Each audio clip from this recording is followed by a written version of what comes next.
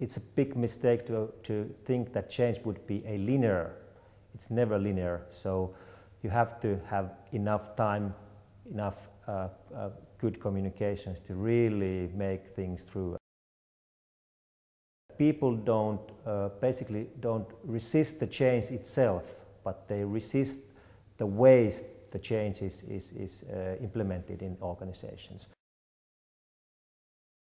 It's easy to say, but when you look at the communication styles and materials, presentation, whatever, you can see that they very seldom include the point that what's really is in it to me.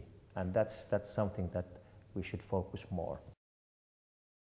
It's easy to say once again that, okay, let's have a dialogue and talk about our future or the change.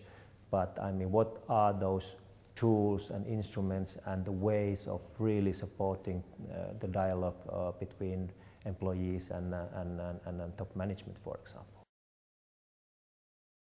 Every research, every change consultant, management consultant will say that organizations don't invest enough in communications when they try to do the change. So you have to invest enough on communication.